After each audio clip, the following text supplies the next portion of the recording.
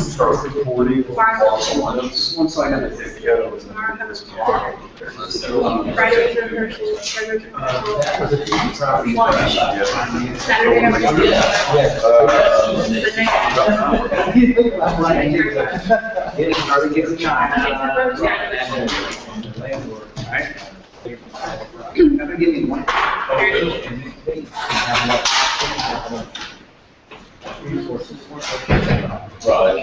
All right, I think we're ready. Doug, Lance, get you guys up here.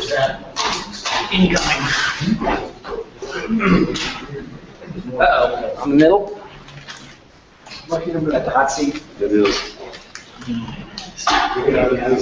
It allows you to chime in more often. I'll chime in a little bit. Give me 5 minutes, I need to read this. All right, give me a minute.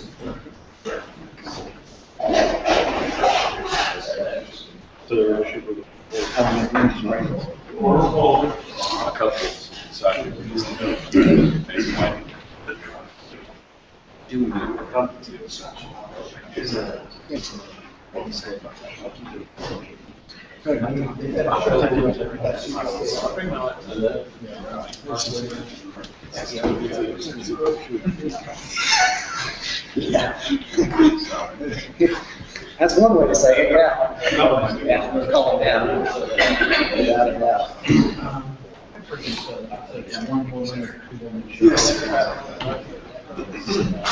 All right. Oh. Let me hit this button.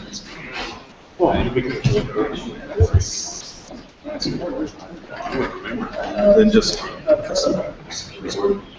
hit record, then just give me a few seconds and then go to Leo.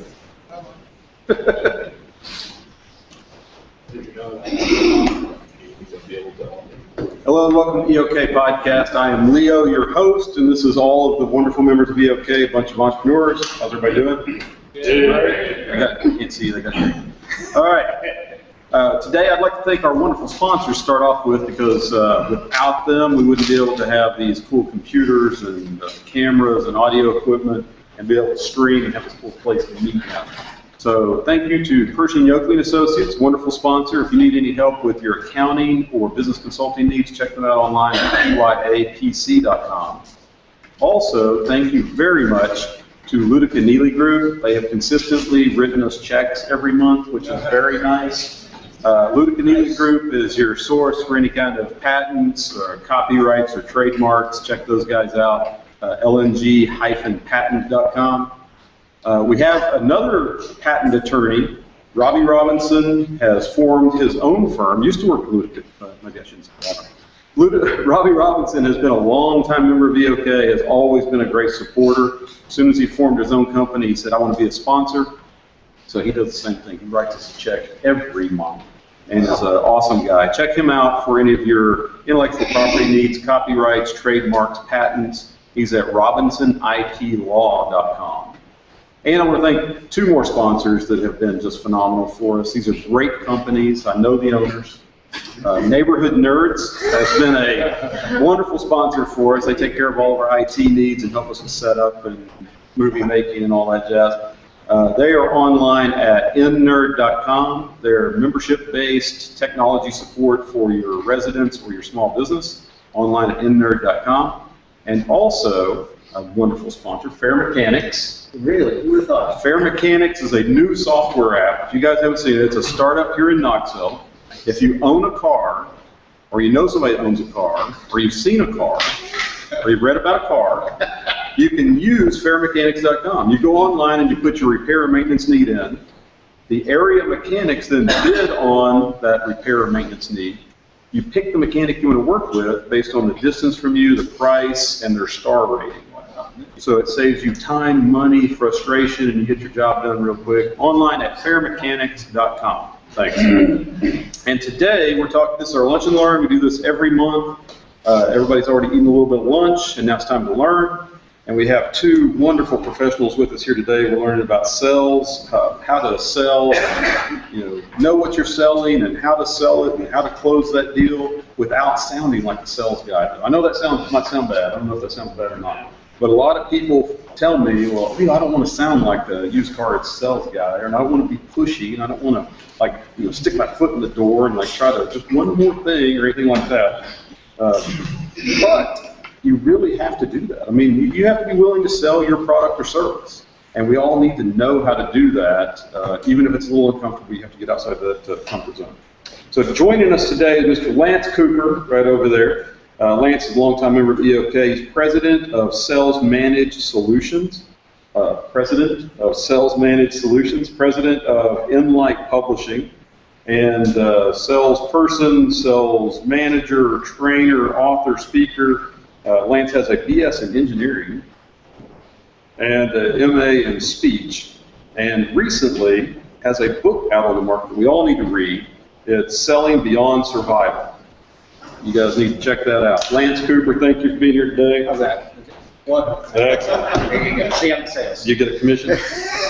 And today we also are joined with Mr. Doug Soltis. Doug and I met through a mutual friend, Eric Dobson, CEO, Angel Capital Group. Plug for those guys too. If you're accredited investor, wealthy, and got a bunch of money to throw around, you ought to check out. It's kind of like legalized gambling, kind of, betting on the horses a little bit. It's a great group of people to hang out with. All the investors are phenomenal. And then you get to see some wonderful entrepreneurs come in and pitch their ideas in front of you. So if you enjoy Shark Tank, it's not like that. So, but come on out, it's really awesome. So Doug and I met through Eric. We were smoking cigars every Thursday. That's a nice little group too of people that hanging out smoking cigars with these guys. Doug, I learned, which is very interesting to me because all four of my boys swim, is an athlete and a half. Swam for Florida, 8-time high school All-American, 5-time high school state champion sophomore, junior, and senior year, member of state championship team, 9-time college NCAA Division I All-American, 4-time national champion, top 10 in the world, member of number 2 of 2 college NCAA Division I championship teams, co-captain of one of them, member of the U.S. national team for 4 years. That's amazing. That's really cool stuff, though. I mean, I gave you all that. I said, pick a few. I know. I only picked half of what he gave me, though. Those are the good old days. Those are the good old days, right? But Doug is a sales professional representing multiple product lines. Robotics, conveyor systems, and lots of industrial products. Yeah, I sell robots, custom automated packaging equipment, as well as import plastics and forms. And I mean, just your pedigree here is incredible of the companies you've worked for, worked with, the certificates held, the licenses held. I mean, just very impressive. So we are glad to have you guys here today. So let's get rolling, because I tell you what, I have multiple companies, I talk to entrepreneurs all the time about it, and what entrepreneurs suffer from a lot is we have built the greatest company, the greatest product, the greatest service. People are going to find us. I mean, they're going to wear us out, calling us to buy it. And then there's crickets after, months and months, and they're like, well, what's going on? Why isn't anybody buying our stuff? One, it's just I think you get so used to your product, your service, your company, that you forget you have to educate other people about it. You have to inform other people what it is you do. How do you go about that? How do you, where would you start? Like if you walk into a company and they're asking for your help, they're saying, okay, we're not moving as much product as we want to, we're not closing as many deals as we'd like to, they're probably not doing anything before they get to the deal closing. But where would you start with them? I mean, what are a few questions? Lance, that sounds like right up his alley. Well, there are 3 main areas that people don't pay attention to. And the first one is the sales plan. Where are my prospects? What are the target markets? How am I going to approach them? That's first. And what are our goals for revenue? What's the average revenue per sale? How many sales will it take? How many appointments will that take? How many, as many prospects in, we're going to keep track of all that. That's the sales planning area, and most people don't even have goals, revenue goals, much less a plan that takes a lot of advantage of activity levels. And the second area is once you have that plan, how are you going to manage activity? How are you going to make sure you're staying on plan? Where are you going to track that? What kind of sales meetings are you going to have? What will those sales meetings look like? Most sales meetings for entrepreneurs look like operational meetings because operational issues begin to just wander in there and people leave. And the real thing was, are we selling enough and are we doing what it takes to sell enough? And then the third area is face-to-face skills. When I'm in front of somebody, what is the best sales process to use to take somebody from barely interested or maybe interested to I'm an advocate of this thing and I can see why it's going to help me. So that's the three main areas. I could talk in each of them. You may want to jump into one of those. I see it from a different angle, and that is that typically in sales you got three different levels, and I like to see one is I call them the farmer. It's more of a customer service. It's a pretty easy product. It's a low price. Somebody calls in, you get to know them, you talk to them. There's a customer service. The second one I call the hunter, but there's two types of hunters. Now, the first hunter is the deer hunter, and I didn't know this till the first time I went. Is a buddy of mine said, well, you track it out, and then you go and you sit down. You get up at 3 in the morning, you go to this spot, you know they sleep there, they eat there, and you sit here. That's the second type of salesman, is the hunter, the deer hunter, and you just wait for they to come along, and you go, hey, I'm here. The third one is the one that most people think of as a salesman in a negative way, the pushy, the trying to get, close the deal before it's ready, and that I call the turkey hunter. Because you hunt turkey completely different than you hunt deer. Turkey, you go find it and you track it. And that's what most people, when they think of sales, they most think of that over-pushy, used car salesman type of mentality. And I think the world has changed drastically since then. I think that the internet has given an educational level to the people that, if you talk to car dealers, people come in and they know exactly what they want. They can tell you about the car in Chattanooga, the one in Louisville, the one over in Nashville. Heck, I bought my last car, CarMax, and I got it from Idaho.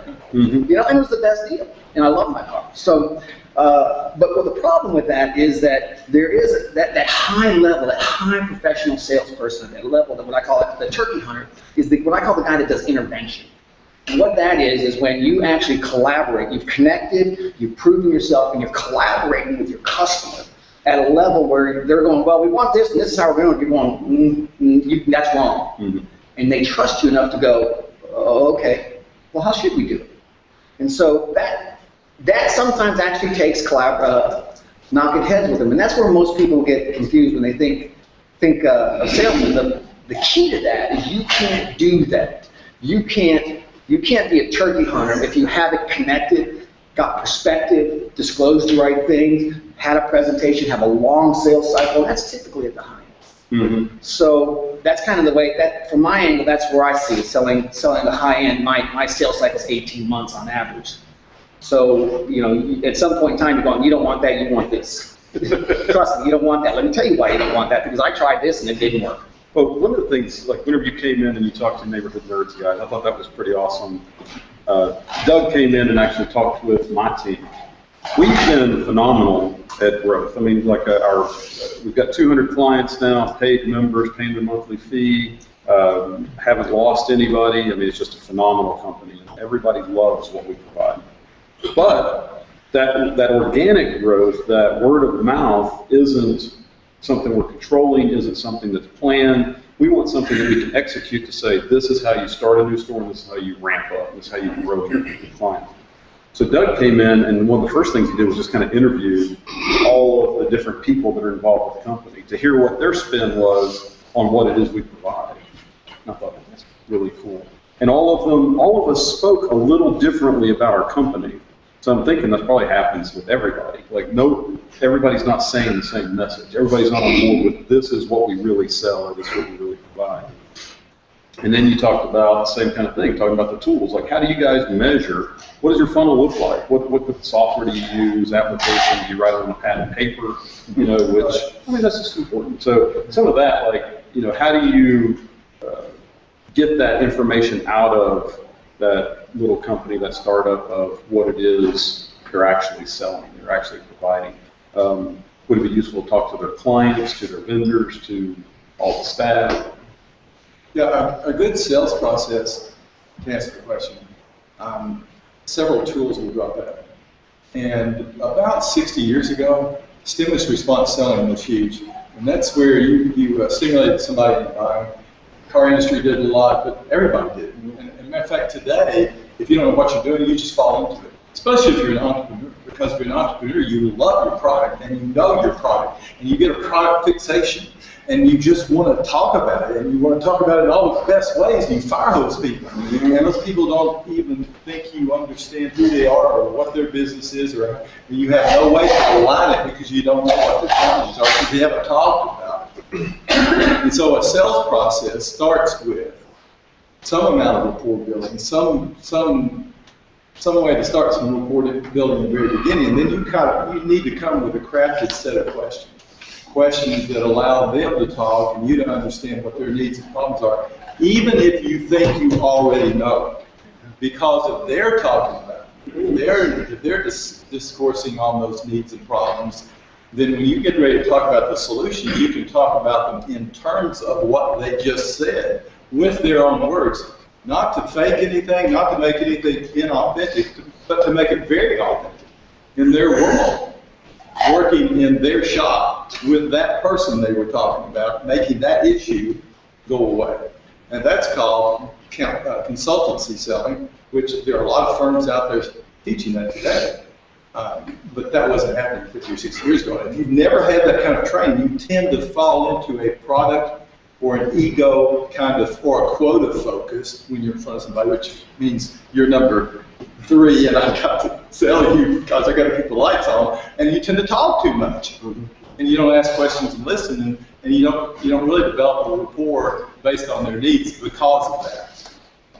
Yeah, and it seems like we tend to talk in terms of features. Yeah. You know, like what's so awesome about us, Sure. our product, our team, everything, instead of what the benefit will be to you, a person that's wanting our services. Yeah, I totally agree with Lance. The world's changed, like I said earlier, and he's exactly right.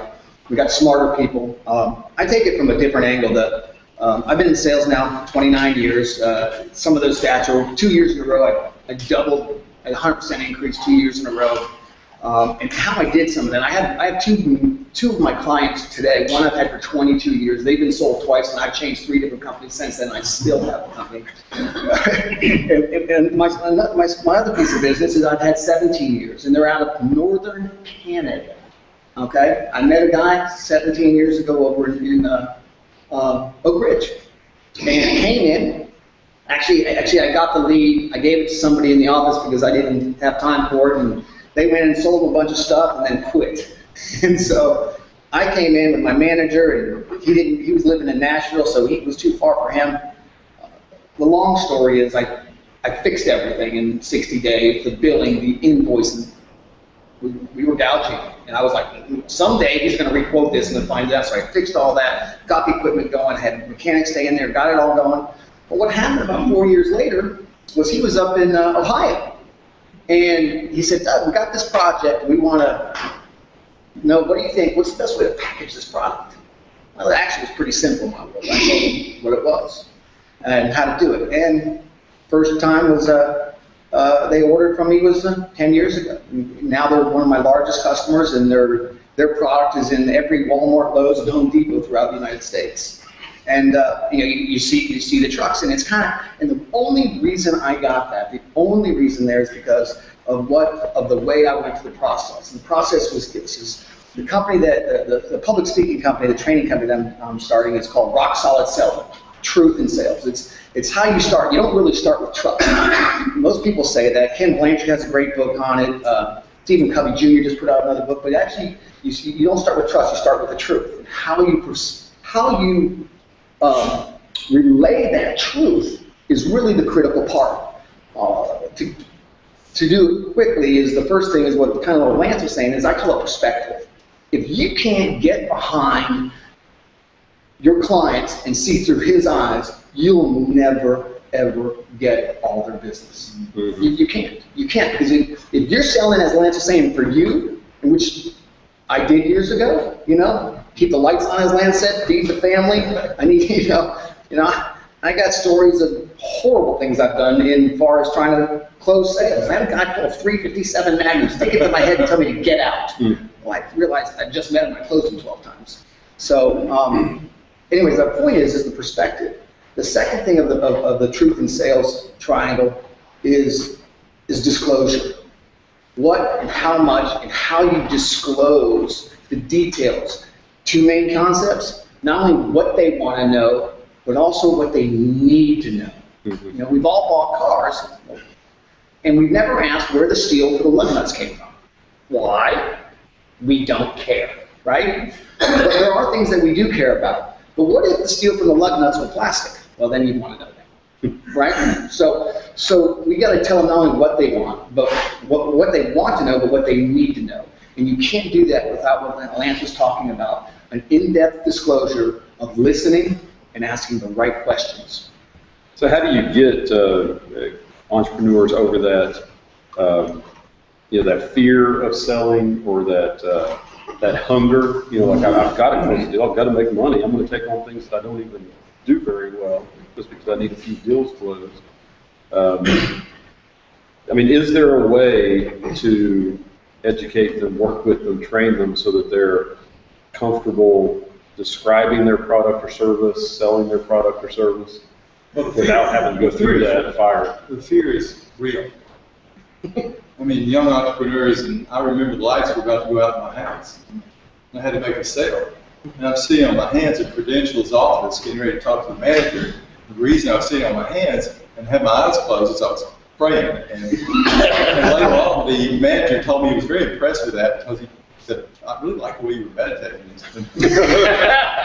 And I was thinking, oh God, I got to. But I didn't want to touch his hands and have all the sweat. So that was the second reason so it's real. You can't really do away with that other than read and listen to the things that keep you motivated. Now, You have to practice it. here's the thing. When you don't understand the sales process, when you do not understand there might be some rapport building in the beginning, that you need to have some practical questions you bring with you. When you don't know that, you default into talking fast because you're scared. Yeah. But when you have the questions, you can listen and take notes. What causes you forces you into a system, into a process that causes you to look to them as if you're interested in them, even though you're following this process. And you become that way because you ask these questions, you listen. I remember at the beginning asking questions I was given by my mentor, and I no more knew what he was saying back to me about business. I was so young about it all, but I would write it down and act like I did, and I would go back and ask other people, and then go in and make the sale. And the reason I made the sale is because they thought I was interested in them, which I was just trying to ask the questions. Yep. Later on, I actually could add that character trait, and it made things better. There's something else I want to add. Most people don't know the importance of advocates. And when you get a customer, that you follow up afterwards, make everything right like you said, and build an advocacy base of people that rate you at a scale of 5 on a 1 to 5 scale. If you do that, it takes 5 times more to attract a new customer than it does to keep an existing one. And plus the word of mouth that comes from those people, and the extra products and services they'll buy from you versus other people and come back to you, well documented.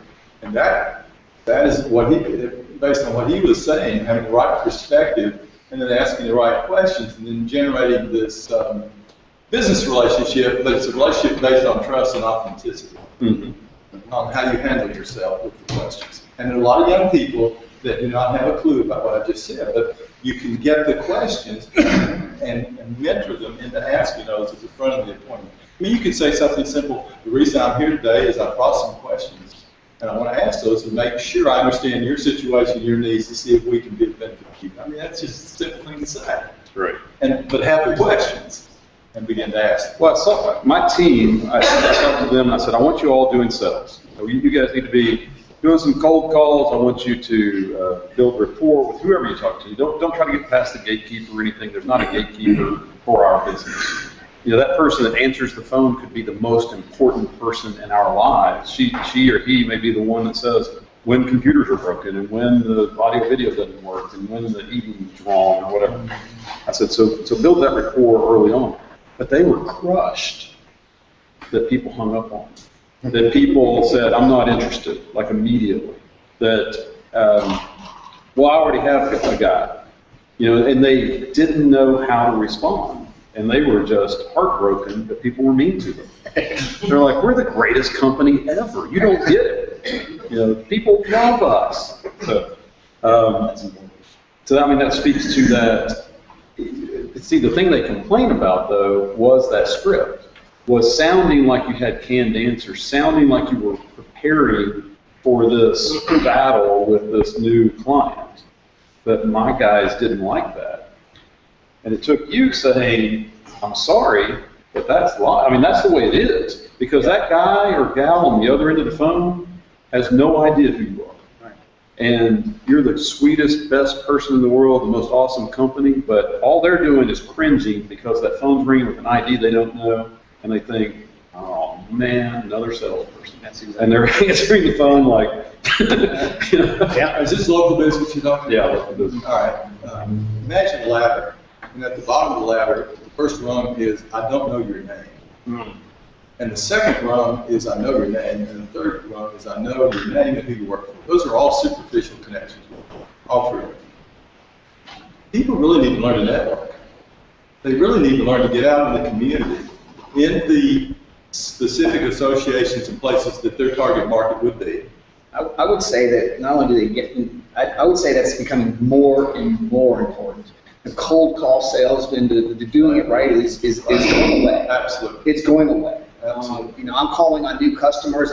Yesterday I said a new customer. I'm going to see one next week. Got a credit order this morning, and it's getting harder and harder to do that. So Lance, I think, is right on in more ways than one. Last night, Jim, today I'm at EOK. The night before I was at BNI. I literally have 10 cards that I could get you into one of those because of the connection that occurred. It was beyond a superficial level. And as you continue to meet these people, then you rise above those first three rungs. There's something shared, even where you're working side by side with them on a project. And when that happens, they have more of an emotional connection, and they're more likely to let you in. It's really easy. Mm-hmm. You know? It is easy. I mean, one of the things I do teach, my first 7 years in sales was, for the most part, door to door. I called on 20 doors a day for about 7 years in a handful of different companies. Real sales, baby. You know, yeah. I mean, like I said, I've been physically thrown out 26 years ago. You know, of my 29 years in sales, I've been on straight commission or business owner 26, and been starving. You know, I remember checking the couch because I needed money because I know I could get to my third interview at 3 a.m., but I wasn't sure I could get the car home. So I was, you know, checking for change in the couch. I mean, been there more times than I can. And going back to the original question, there are entrepreneurs that feel there's a level of faith that you have to have, and you know, you can look at it. Most people say it one of two ways: fear of failure or lack of faith. I prefer not to talk. I don't think most people go, I'm afraid to fail. I think they're like, how do I succeed? They have a lack of faith in how you get there. And one of the things that I teach is what I call the timing target. And it's a process of when you pull the trigger. And on a new job opportunity, on a new customer, when you close the deal, you know, when you ask, you know, I don't really believe in closing the deal, asking for the business more than once. And if you do it the right way, you only ask once, because there is only one time. That's when all the questions are answered. I totally agree. Yeah. And so that lack of faith is the problem. So how do you do that? Well, Vance found a way. Sitting on his hand, going, oh, help me. Been there, done that more times than I can count. The second part to answer the second part of your question is one of the things I did learn with door-to-door sales, or even currently now, I'm calling on plant managers and engineering managers and whatnot, is that there are certain ways that you can introduce yourself to ease that pain. And one of the things that we talked about was just how you introduce yourself. When I worked for the Atlanta Journal-Constitution, I worked in a couple of different startups for them, and I was lucky enough to work for a guy that did telephone sales for outside salesmen, setting up appointments, sending brochures, and he had worked with 70 of the Fortune 100 companies. Now, this was a startup. It was very difficult. There was 10 people when he started. 9 got fired. 1 guy still needed to feed the family. They hired 5 more people. 4 got fired. I still needed to feed the family. I did exactly what I'm sure Lance's book talks about. I call on more people than I needed to because I needed to make sales. My point is that one of the things he taught me was this: when you introduce yourself, how you introduce yourself, whether it's specifically on the phone, is critical. We've talked about this, and it's called the voice of familiarity. Most people go, pick up, and they say their name. I go, why do you say that? You know, and I say, why don't you say I am, or this is, or just your name? And most good communication. Commented on that. I recorded one because I was going to show the guys. I'm like, this is easy. Let me show you. So I make the phone call, the person picks up and said, hey, this is Leo. How are you doing today? And she's like, oh, yeah, I'm doing pretty good. How about you? I'm like, I'm doing great. Thanks for asking. I said, I just wanted to talk to you a little bit about your technology needs and what's going on at the shop, see if you have any problems. And kind of went through that and got through that person to the next person. And they said, well, hold on, let me just get you with Joe. Talked to Joe, and Joe said, yeah, sounds great, man. Let's set up a meeting. And I was like, see, that's easy. And the other guys, we listened to a couple of them making calls, and they would do that. The phone would ring, the person would answer, and they'd say, hi, I'm John. Like, not, this is Leo, like, you already know me. Hi, I'm John. Right. It's got, yeah. And Doug was like, yep. Like, you hear what they're saying? This is actually what's called the voice of familiarity. What that means is that if I called Leo up and hadn't talked to him in 20 years and we're college buddies, like, hey, Leo, I got your number. What would Leo do? He'd go, yeah, how'd you get my number? And I go, Leo, it's stop. Oh, Doug. So this is, if you're going to introduce yourself, you say this is. The second thing I like to teach is how you introduce your name, especially in today's world. In today's world, it's critical. The faster you talk, the more you sound like a salesman. Know any hands out there? Okay. So one of the things I like to do is I like to say, this is Doug, and I pause. And I got to tell you, if you do have a gatekeeper, there's a percentage of the time they'll go, one moment please, and they'll put you through because you paused and you sounded like you know the person. And if that pause, you do that pause just long enough, you go, Doug, Soltis, thank you. Because we are done. I need to talk to that guy. So that's what I do, because most of the, like I said, I do with managers and engineers and plant managers. So that's just an example that it can be taught, but it's getting harder and harder to actually just get somebody on the phone. That's why networking is even becoming more important. Let me kind of add to that, not to what you were saying, because I hate phone calling. I didn't say I like it, I say it's totally different. When the lights were about to go off in my house, I got the city directory here in Knoxville, and got all the names of sales managers that I didn't know. I didn't have any business in Knoxville. Set at the Holiday Inn using their outside phone at the Holiday Inn at Cedar Bluff. And made phone calls using a script provided by my mentor. I just used the script and tried to sound as conversational as possible. And I got clicked off times. I remember one time I said I'm president of Interactive Communications, and we work with companies like MCI. And I got clicked off. Well, first of all, I hate MCI. Clicked off. Well, that part of the script didn't work. Mark that off. So let me just say, 100% of the time, you're not going to get in. Period. Just period. Here's what I found about fear. And confidence increases if you have a plan that you think will work. And a lot of entrepreneurs have never been mentored. So they're just going hot, cold, with the day, with no plan. Mm-hmm. And they don't know if it works. They don't know anything about approaching people like we're talking about and being conversational, stopping, or the techniques like that. And they don't even know that they need to call so many people in an hour and get so many appointments, which will turn into so many quotes, which will turn into so many presentations every week, every month, got to. And then perhaps in an hour you can count on 2 to 3 appointments of coffee.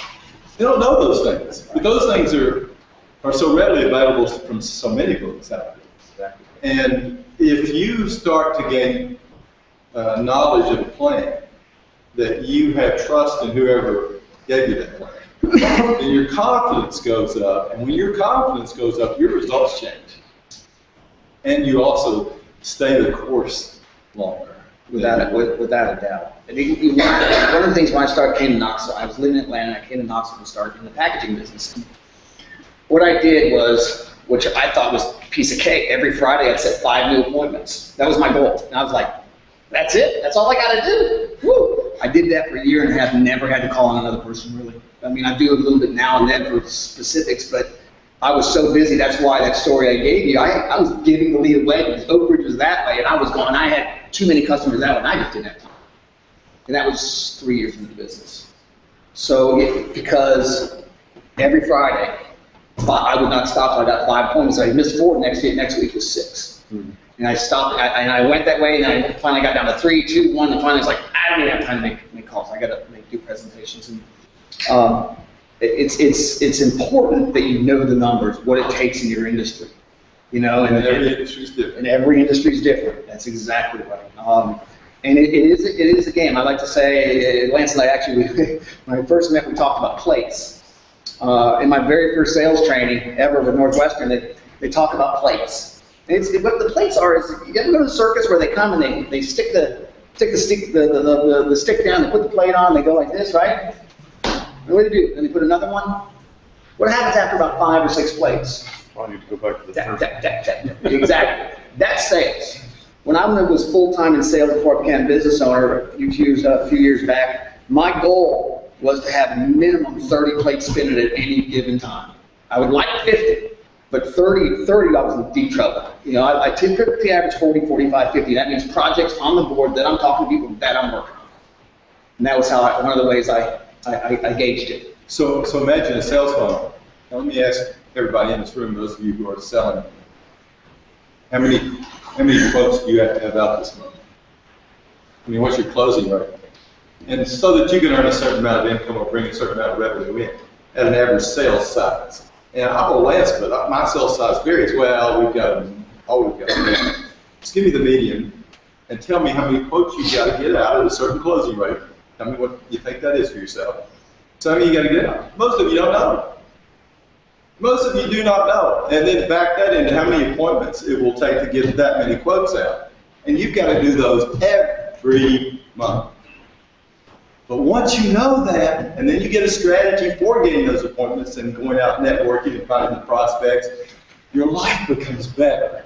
It becomes really better when you have prospects. When you've got 30 on the board, in the funnel, working, you're a lot happier.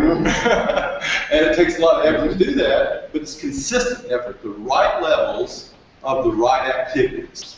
The right levels of the right activities. Yep. Prospects, appointments, quotes, sales. Right. What is your magic ratio? Everybody in this room's got one. Everybody, if you want to earn a certain amount of revenue every quarter. Yeah, without a doubt. I was lucky way back when I started off in Knoxville. I had an inside sales guy, Tim Madigan, was phenomenal at helping me. But what I would do, I actually reported to Charlotte. So they would actually overnight me my paperwork of everything that was sold, because sometimes they would just call in the orders. I wouldn't, the little ones, and so I'd get them every day, and I'd crunch the numbers, and I'd see where I was at, and I'd call Tim, and, where am I, blah, blah, blah, And finally, after a couple of years, Tim was like, Doug, please stop calling me. Call me at the end of the week. Anything needs billing, we'll do it. I'm like, but I was so choked on living and eating and surviving, because what they'd given me is I had a family of 5, a wife not working, and, they gave me just enough to survive, and I was and I was on draw, so going in the hole every single day. And so I was like literally felt like that for like 3 years. And then finally, Tim's like, stop it, call me on Friday. Okay. So on Friday, I called, did this go, did that go, did this billing? And then finally, about a year later, Tim was like, stop call me at the end of the month. If it hadn't billed, you're doing fine. If it hadn't billed, we'll work it out. And when jumping back to talking about the level of faith, faith takes time to build. You know, you can't just go from, hey, I'm broke, I'm going to go sell something. You've got to build your faith. And you've got to do, but the key thing about building your faith in the sales cycle is knowing what the next step is. Mm-hmm. You know, and sometimes that next step will open up a whole new level. And as Lance was saying, is that you got to know the numbers. You got to know the numbers. You got to know what's on the board. You got to know, you know, I knew what was projects. I knew what was hot. I knew what was postponed. I knew what was the percentage chance of closing. And then when it goes hot, I'm all over on it. That's something else. Like at EOK, we always talk about rubber to the road. Like really, how do you get this done? What's the next step? What did you do to make this happen? When we talk about a sales plan, a sales process, and we talk about the funnel, you have to put that into real-world application. We actually have to do something with that. So if I sit down and write a sales plan and a sales process, do I stick it on a corkboard? Do I put it on Google Drive? Do I say, here it is on the website, download it and read it at your leisure? Or, you know, what's the, I know it's probably different for everybody, but how do you get your whole team on board with that and it's actually a living document instead of all of these documents that we end up writing, that we write them, we're excited about them, and we file them and say, man, I'm glad we got that business plan. And then we go off and do stuff. Let's go do some stuff. Now, we don't plan anymore. We wrote that when we needed to. How do you do that?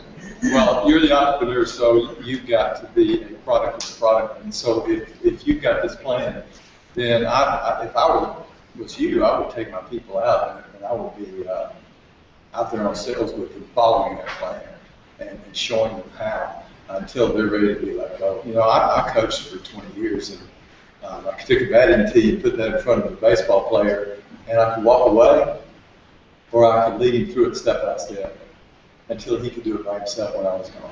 Mm-hmm. And so if you've got the plan, then you've got to start coaching people and you've got to be doing it. They've got to see you be a product of the product and then be with them on calls. Is the number one place for a sales manager to spend time is with their people on calls.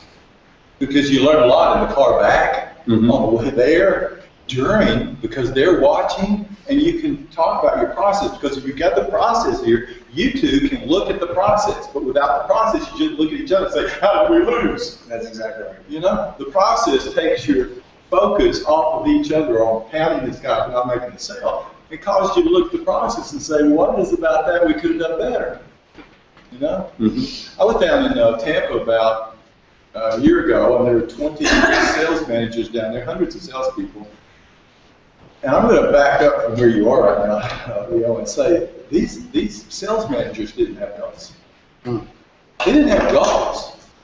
Interestingly, most of America right now do not have goals. I mean, I saw some of you right a minute ago. I mean, what's your revenue target for this month? And then back in, and then once you got that and you have this strong commitment and need for it, I mean, it's not a goal. It is not a goal unless there's a reason for it that's emotional to you.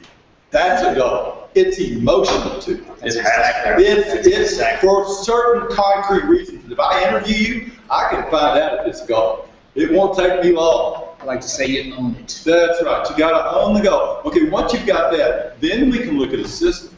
Then we can back up into the number of quotes and so forth and so on. But unless you've got that, this faith and confidence and stuff he's talking about doesn't happen. It doesn't translate. You just don't have the fire. There's no reason for getting through phone calls that close on you, that hang up on you. Exactly right. You got to have a vision. You got to. Now You have to. perish.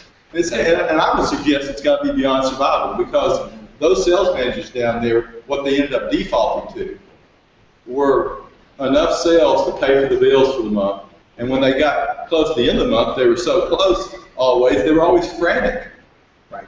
Unless you're looking at goals beyond survival, lifestyle goals, where you're going to have a better home, or you're going to put money in the bank, or you're going to pay for your kids' education, or you're going to have a better lifestyle beyond your apartment money and your money for your home or your car or your phone, then you're going to always be surviving. You're going to be doing activities at that level too. Because activities will follow the requirement for your heart toward that goal. That makes sense? Yeah, definitely. Okay. And I mean, I see us doing it, and I see lots of people that I talk to, that there is no goal. It's just, we need more money. You know, Yeah. we've got to close some more deals. How many more? I don't know. I mean, it's got to go up from here. I mean, this is not good. Somewhere. I think that's kind of the reason I got actually into sales and I didn't even really, I got into sales for some of the wrong reasons. I wanted to, rich and powerful, right? So going straight commission gig. But when I was, 13, I remember I wrote what I wanted to do in my main event. Wrote it down, stuck it on my mirror in the bathroom. And then I remember in high school, I wrote it, and then I would say, okay, we do 2 practices a day, we do that 5 days, that's 10 practices, that's 9 months from now is a state meet. How much do I have to improve every single workout? And I had it down to 0.0003%, every single workout. And so that type of goal setting actually works perfect into sales. You come out and you go, okay, how many calls do I make? How many contacts? How many fact finders? How many presentations to close? And depending on your industry, you'll have the knowledge. One of the things that I don't know that Mark Cuban said on the Shark Tank was, let me say exactly how he said. He said, sales cures all. Is there anybody here that with a lot of money would be bad? I was wondering, could anybody use more money? Is that just me? Okay, you got a smile over there. I heard one person say that the other day. I was in a meeting, and one person said, yeah, I just hit this is all I want to make every year. She's like, that's my limit. Why would you want to do more? And I'm like, you're kidding me? I said, I don't have a limit on that. It's like making money, more revenue every year. Yeah, and it's goes up great. If I say one more thing about fear. Carol Graff's written a book called Mindset, Stanford researcher. And what she's discovered, and I saw the evidence of it, I just was so glad to read the book and have somebody put vocabulary on the problem. In America today, this has affected everybody in this room. You're beginning to have a fixed mindset, and especially anyone that helicopter parents' kids. And here's what happens. When it gets tough, you quit. If it's not perfect, you quit or you fear. Because kids are getting trophies for just showing up. They're getting awards for if they just breathe right on the bench. That's not the way life works. It just doesn't work that way. A growth mindset. And she gives all these tremendous stories about athletes. A growth mindset is where you've been taught the character, hard work ethic, perseverance, those kinds of things, honesty in the face of when you can be dishonest and win. Those kinds of things are long-lasting, and really what create success. Sacrifice creates success. Sacrifice, hard work, staying up late at night, 2 o'clock in the morning, or whatever it takes all night. Realize you just don't give up. You don't give up. You do not quit. It doesn't happen. But we quit so easy today, so quick. I read recently that 90% of all first businesses fail, but 90% of all second businesses succeed. Most people quit between 1 and 2. It's like, wait, it's not how many times you fall down, it's how many times you get up, and you only got to get up one more time and fall down. Yeah. But most people won't. Most people, life's hard. Life beats you down, and you say, you know what? I think I'm just going to take that job. We've all been there where you're like, hey, I got this opportunity, and I'm going to, skyrocket, or they're going to give me this, and I'm not going to have to, I can survive and think. Those are tough calls. Because you know what, just surviving and eating and not worrying about it, that's pretty good. It's like here, I don't really know. But one of the things that I wanted to say that I was reading recently is in 1987, before I started learning, actually, I turned off the radio, and back then it was tapes. I listened to 150 motivational tapes in my car in 1987. I didn't listen to music in my car until 2009, so I went about 22 years of either being on the phone or listening to some type of self-help, self-improvement. Because that's important to maintain the attitude, to get the numbers. At the time I got physically thrown out of the jewelry shop, I went and made it at 10 o'clock in the morning. I made a sale at 3 o'clock that afternoon. I went and read some stuff down my mind back. This is what I want to say. It's one of the things I've realized reading sales, leadership, management, marketing, politics, things. What I've noticed is that, as my buddy over there, Eric, says, entrepreneurs there's two things. There's math and marketing. But under marketing, leadership, management, sales, it's all really people skills, which is sales. If you look at it from that point, it's everything you do as a leader. I listened to another tape recently. Well, the best managers, the best leaders, they go to their people every week and say, what are you doing? How can I help you? I'm like, that's sales. That's what I do with my customer. What are you doing? How can I help you? You know, I haven't read many leadership or management things that isn't 80% sales. So I guess what I'm saying is, if I was you, and you did not have a lot of sales training, and this kind of what we're talking about either doesn't make sense or fears you, I would dive into it because it makes all the difference in the world. It's really people skills. It's how you handle people. When you shut up, when you ask the question, can you do empathetic listening? Do you really care? You know, can you solve their problem? And that's what sales is really about. That's really where we're going today. It's not just helping. It's connecting. It's communicating. It's collaborating to make a better world for them and for us. That guy that I met in Oak Ridge in '95 called me last week and told me some very personal things going on in his life. These were way beyond me selling him. But I'm all about the relationships, and I feel like I have a good relationship with a lot of clients, and I've had some good ones over the years with the different businesses. But that plate spinning thing, I think is very important, because I have had some of my best clients that, just sung my praises up and down, the greatest projects. We had 2 or 3 projects back to back, but I wasn't in front of them when a new project came up, and they gave it to another company. I've had that happen multiple times. If you're not staying in touch with them, staying in front of them. Did you keep yourself really good though? Yes. Okay, good. Well, you see, apparently there's something wrong with me though, because I've done it again, multiple times of not staying in front of them. And my wife reminds me, she's like, why don't you just send some emails to some of your clients to see if they need anything? I'll do that. I'll send out 3 emails and I'll get 2 jobs. And it's like, but why don't I just do that? We know the manager is. Yeah, that's right. But staying in touch.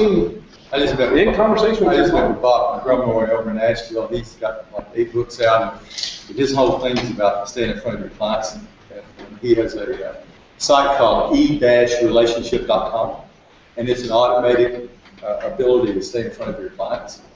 And it's tremendously effective. He has the percentage results that new appointments come from this e-automated strategy.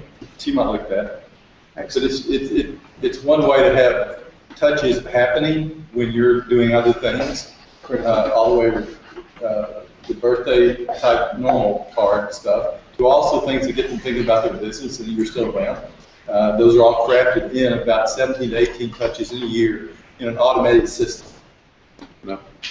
Well, that's good. Sorry, we're kind of running long on time, so now I want to open it up to questions. There were other things, but maybe somebody will ask. There are a lot of smart people in the room. So anybody have any questions for these guys? Who wrote the book, Mindset again? Carol Gravick, she's a Stanford researcher, and you'll find that on Amazon. It's a tremendous book. Do you have kids? Yes. Go buy the book right away. You don't want to make the mistake of getting them to have a fixed mindset. I read one, The Ultimate Sales Machine, Chet Holmes. I thought that was a great book. How long ago was that? Years ago. Yeah, I read that. Chet, yeah. One of the ones that I like a lot is Todd Duncan, High Trust Selling. It's a classic. I remember reading that going, I wanted to write that. It's all about what you do, a lot of the stuff that we were talking about. But, and then Tim Ferris with the 4-hour work week. There's stuff in there that I thought was really cool. I mean, his concept is talking about finding your market first. You know, not building a product and going, okay, now how do we go market and sell this thing?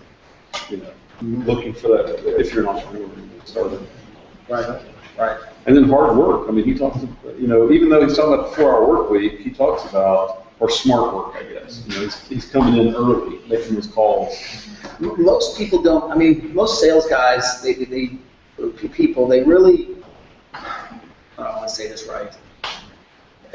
They mix up activity for production. You know, just because you're moving, that doesn't mean you're working, you know? So. Sure. Yes.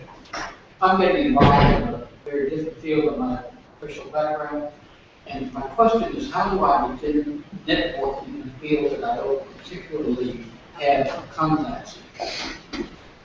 Are there any suggestions on possible? I have a couple of them, and they could probably have some.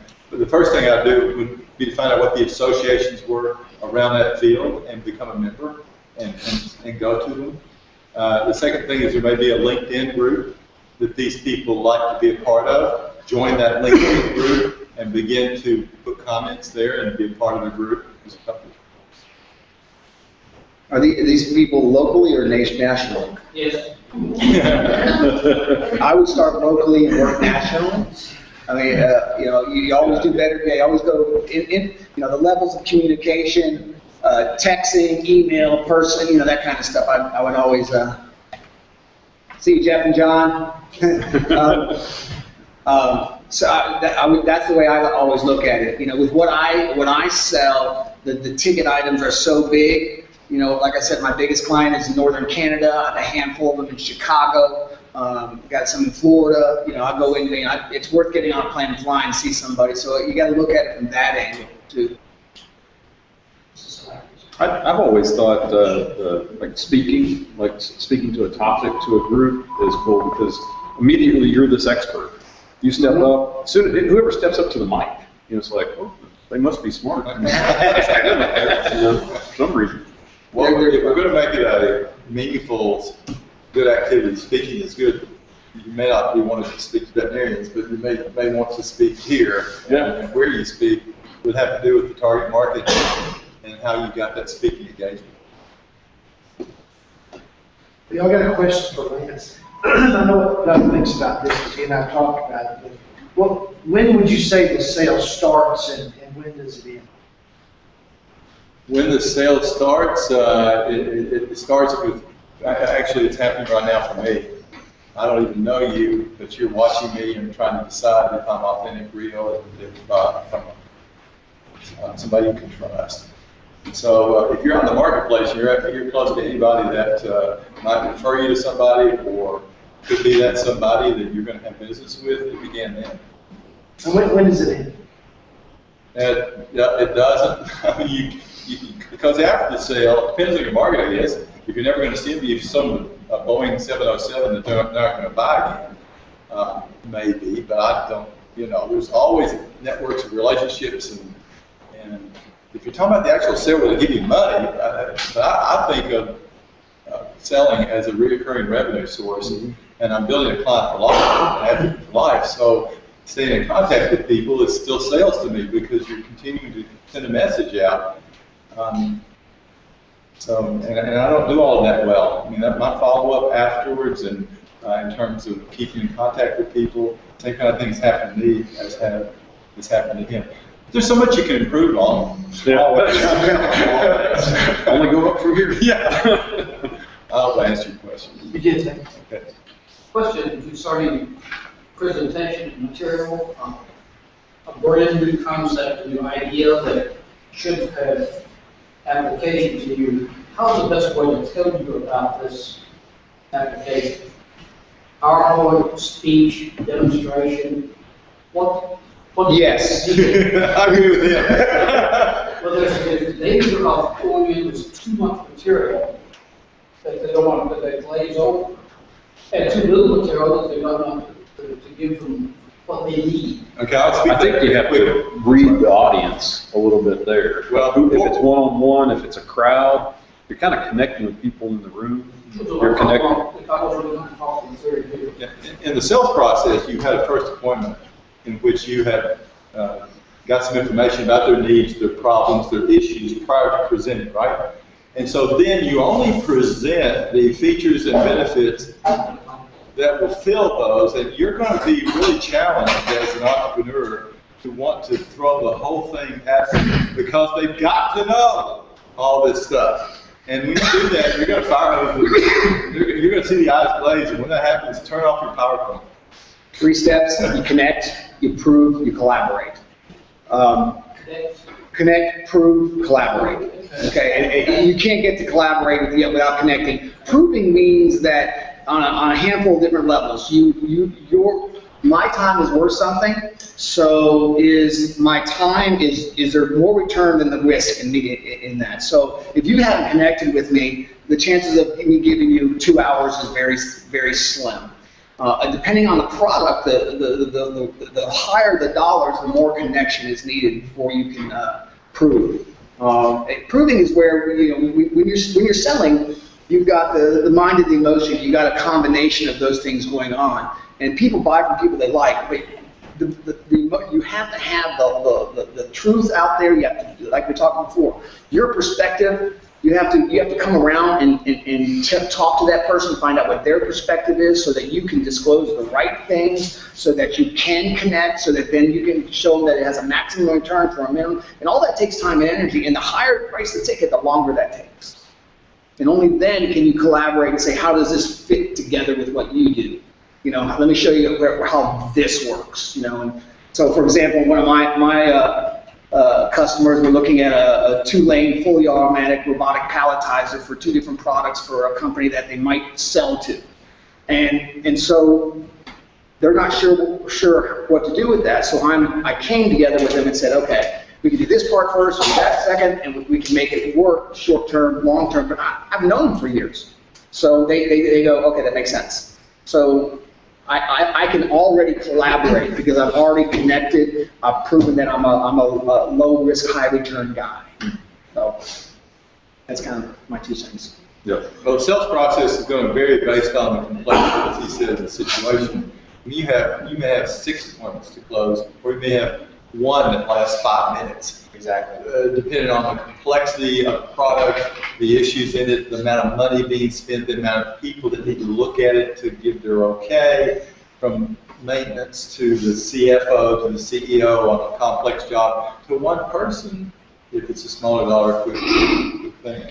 And let me jump to the end. Let's say you have connected and proven that you're worth your time. The presentation is, like I said, it's all different. I can tell you that, my biggest quote I ever gave was like I don't know, 56 pages. All right, it was 7 different integrated pieces of equipment, and I knew, I read it for 2 hours before I got there, and I knew everything on it. I could turn it upside down. I could say, oh, that page, here's what happens, da da da da da da da, and then turn the page and da da da da, and there's. And so, what my point is that. I've also been in with engineers where I do a bound proposal and I'll go, it's $218,000. Do you want to see it? Yeah, okay, all right. Because you ever been with somebody where you can see all that they want to know is the price? They can't hear a word you're saying until you tell them the price. Whenever a company I used to do with corporate, they would actually trim the sheet that was the pricing a little bit narrower than the rest of the sheets. When you flip through, it's like you'd miss it. Hold on a second, I gotta write that one down. So yeah, It's also like knowing when you close the deal too, because I've been in multiple meetings where they keep selling. The customer already said yes. Man, this is great. Let's do it. And they keep telling them the features, and why this is so awesome, why it's going to be so great. First time I went out, the guy I told you that did the selling with Atlanta Journal. We did a lot of phone calls, and we'd go in and literally just close a deal. And the deals were $3,000 a pop. And so I was doing the system where I'd call them, we send them a package, I call them, how'd you like it, send them some more. And, about 5 or 6 phone calls, 2 or 3 packages later, you go, yeah, I think that's something I want to do. You show up. First time I ever did that, of course, I'm the first guy to get there with this guy, Roy was his name. We go in, we close, and we do 2 packages, a $6,000 deal, 45 minutes. I'm like, whoa! First time I met him, and you know what Roy said? What took you so long? He was ready to buy it in 20 minutes. I'm like, I don't know how to sign somebody for $6,000 in 20 minutes. And so, yeah, you're right. You're just sitting there going, waiting for me to just shut up. Just shut up. Kind of like most people are probably doing right now. That's it, like. All right. In the gallery. One last one. Yes, one more. We have a good pocket of intellectual property, set of patents, and we have this concept that we don't have any products. It is something we think is applicable in medical treatments. My question is how or who should I be working with? The CEO, the technical person, because we need them to help define what this final product can look like. It uses this technology. I've got a prototype that demonstrates, but it's not necessary to what you need for your application. It is something that should help you, just if you can make it fit to you. Who should I talk to? Well, I have a real simple way of saying that. It's easier to go downhill than uphill. I'm with him. You always shoot the top. Like I'll ask a plant manager or whoever is the top guy, and I'll have him go, yeah, no, I don't do that. Call Joe, he's the plant engineer. And then I'll go, Joe, your vice president told me to call you. Guess who's getting an appointment, right? Have you had any success dealing with universities, research centers to help translate some of these things into a final product? We have, I mean, there's some members of EOK that have done that. Because, the university and the Tech 2020 with the lab are always looking at how to commercialize that technology they have and get it into products out in the market somewhere. I would like to say one thing about your sales process. You need to be prepared if there are going to be 3 different types of buyers you're going to face. One's going to be the CEO or the person that can sign the check. Maybe the CFO can sign the check, it depends on what. And then there's going to be a user buyer. And that person will want to know things about how's this going to affect my world when I'm there working with it in maintenance or manufacturing. And I've got to look at this through a day-to-day application type thing. So you got to talk to them differently. Then there's the technical buyer, who'd be an engineer in your case. It'll be a person that will look at the X's and O's and try to match that against something else and see if he agrees technically with you. Technical buyer, user buyer, and then the money person. And then you'll also want to look for a coach. Could be any of those. It could be somebody outside the account that knows the account very well, or it could be somebody in the account that wants to help you succeed. You want a coach because a coach will tell you what the next step will be and where you stand in the whole process. Thank you. That's good advice. All right. Lance, Doug, thank you guys for being here today. It's been great. It's been the EOK podcast. You can find us online at eokhq.com and follow us on Twitter, EOK Town. Thanks. And cut.